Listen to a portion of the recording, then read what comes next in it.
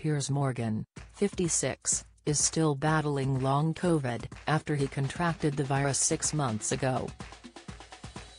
Having been bedbound and with no taste or smell, the former Good Morning Britain star admitted he's lost around a stone in weight.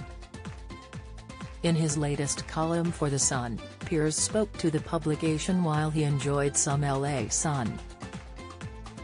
He revealed he had also hired a nutritionist, and is practically skeletal now. For someone who enjoys his food and drink, it's been a challenge to get used to, as he confessed. Food tasted like rubber, and there's no point drinking. I'm practically skeletal now, he laughed, dramatically.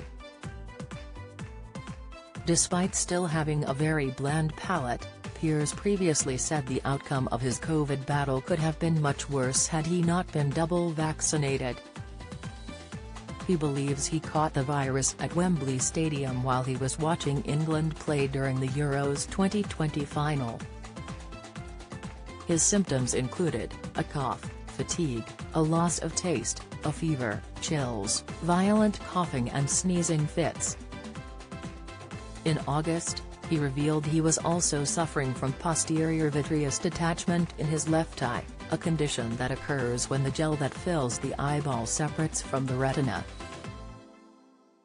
According to the Royal National Institute of Blind People, PVD isn't painful and it doesn't cause sight loss, but you may have symptoms such as seeing floaters, small dark spots or shapes, and flashing lights. Then in December, Piers admitted he had turned to medication, and his long-term symptoms seemed to be improving. The presenter shared his health update in response to Sky News' Roland Manthorpe, who also had a nasty case of long COVID.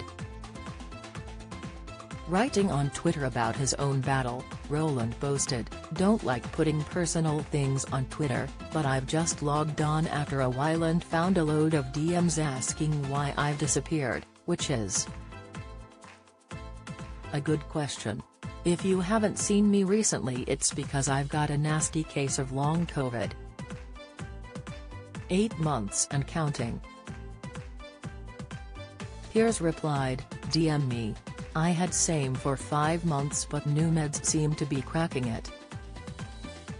In the summer, a month after falling ill, Piers told fans, "A new treat, aside from ongoing tedious fatigue and inability to taste wine, all the coughings caused a posterior vitreous detachment in my left eye." Weeks later, he followed up with an update, 28-day COVID update, "A new treat, aside from ongoing tedious fatigue and inability to taste wine, all the coughings caused a posterior vitreous detachment in my left eye. So, am now seeing weird ghostly cobwebs swimming around. It really is the virus that keeps on giving." Piers has continuously praised scientists for creating the jabs, as he believed he'd be much worse if he hadn't had them. The father of four's latest update comes as the new Omicron variant continues to spread across the UK.